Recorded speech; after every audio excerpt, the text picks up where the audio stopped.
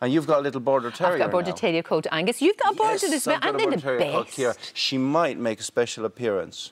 I would like that. Yes. When we send it. Oh, look, boom! There you go. That's her right there. Yeah. Did you call her? Oh, that's me and her jogging, preparing for the tour. She's writing furiously. Give me a bit, Daddy. Give me a bit in the tour. She's so beautiful. So she's like, I want to come on. She'll be. Oh, look at her as a puppy. No, that's not. That's my baby. That's Angus. yours. But she looks. Angus just looks like her as a puppy. Angus looks like Keira Knightley. Amazing.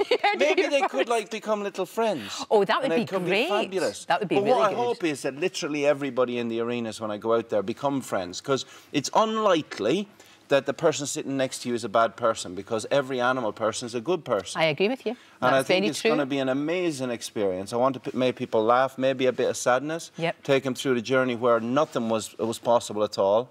We'll talk about a chestnut tree. We'll talk about the stars in the sky. They're secrets. You'll have to come to find out. Okay. We'll talk about the very first animal I lost, which was a lamb, and the stars were coming out.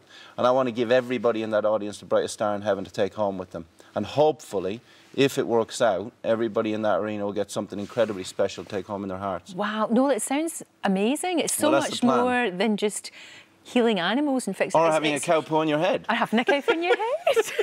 Which I've never experienced. No, so it's going to be a vet in an arena with a cow poo on his head. It's going to be brilliant. Look, we're going to put all the dates for this. I've got to come to this. This is just remarkable. Put all the dates in obviously in our website, and we'll see you tonight, Channel 4, 8 o'clock. Thank you so much for having me on the show. I wish we could clone you. Maybe one day we will be able to. Well, all of the kids who are writing to me, I'm a big dress-up-at-school character. I'll take that over a Nobel Prize. Dress up at school, Supervet, rock on. I think that's the best accolade anybody could ever have. I'm on it. I'm taking it. That's it. I'm very glad. I'm very grateful for all the kids that believe it is And we'll possible. get Angus and Keira Knightley together. That'd be amazing.